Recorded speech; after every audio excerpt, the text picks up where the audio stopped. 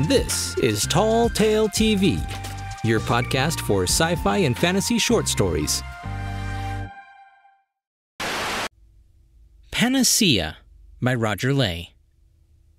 One of the things Mary liked best about the ancient Suffolk town of Halesworth was the thoroughfare, with its shops, cafes, and the well-run library at one end. There was a solicitor's practice, a health center, and even a dental surgery. Since she'd retired from the Royal Air Force and moved to a bungalow on the outskirts of town, she went there practically every day. "The first in a new range of beauty products," read the sign in the chemist. "Dr. Riley's natural, luxury, anti-aging bath and hand soap." Mary decided to give it a try, and over the next week, she was shocked to find out that it really worked. Fine lines disappeared quite quickly from around her eyes, and by the time she'd finished the bar a couple of weeks later, she'd lost 30 years. The face that looked back at her from the bathroom mirror was that of a 25-year-old. So she went back to the chemist to buy some more. "I'm afraid we're out of stock at the moment, madam. It's a marketing trial, restricted to this area," the assistant said. "Dr. Riley's soap has been ever so popular." Over the next 2 weeks, Mary's skin began to return to its original middle-aged state. But a month later, the soap was back in stock. When Mary arrived, she found there was a queue and a notice on the counter that read, "1 bar per customer." There were more women than men waiting in line, but the soap was obviously of interest to both sexes. When Mary finally secured her prize, she took it straight back home and ran a bath.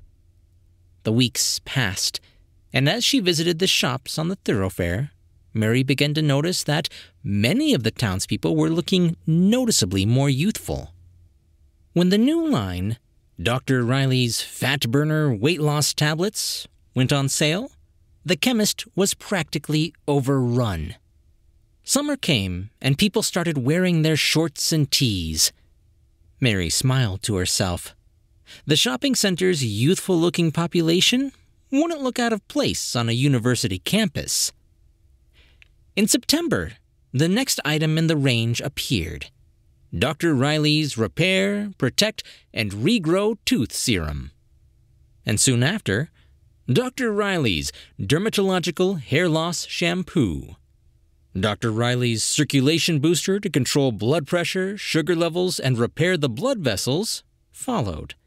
And then, most popular of all, Dr. Riley's Libido-Enhancing Supplement for both men and women. By the time October came, everybody had a spring in their step and a sparkle in their eye. Apart from the few diehards Mary saw going into the health center. She noticed that the dental surgery had a "for sale" sign outside. It was towards the end of December that the behavioral problems began to manifest themselves. Mary noticed that people seemed to have developed very short fuses and lost their tempers at the slightest thing. She witnessed several fights on the thoroughfare and heard some loud arguments in shops as she walked past. She had a flaming row herself in the library of all places, over a book she'd reserved. There were numerous arrests, and on local television, a police spokesperson blamed this unfortunate turn of events on the increased consumption of alcohol during the Christmas and New Year holidays. But things were no better after the holidays, and at the end of January, the Health Center Management Committee called a team of government scientists to investigate. They quickly decided that the culprit was probably Dr. Riley's Fat Burner tablets.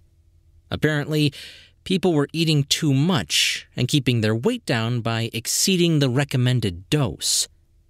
The Dr. Riley Company canceled the marketing trial and withdrew the whole range pending further investigation.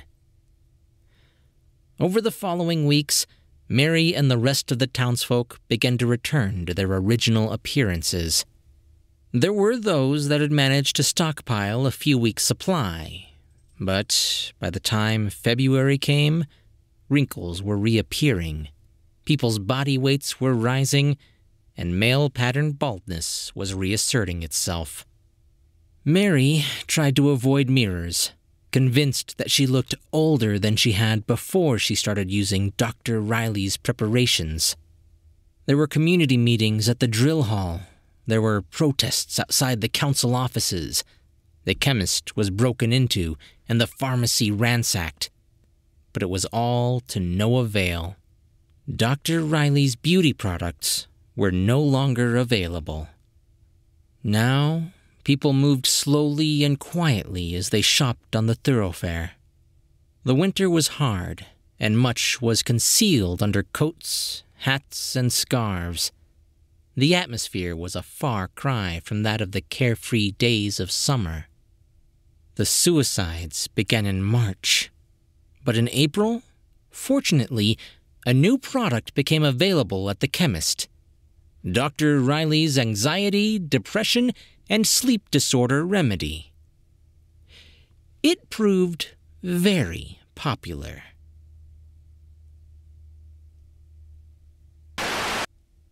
Panacea is one of the stories in Roger Ley's speculative fiction collection, Dead People on Facebook, which has recently been republished with 10 new stories in it.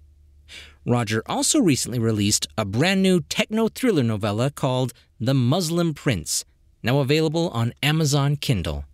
It's an alternative history that hinges on futuristic surveillance techniques and what might have happened if Princess Diana hadn't died. Also, be sure to check out his brand new book, The Steampunk Adventures of Harry Lampeter. It's an adventure in a post-apocalyptic steampunk future version of our own world. Links in the description.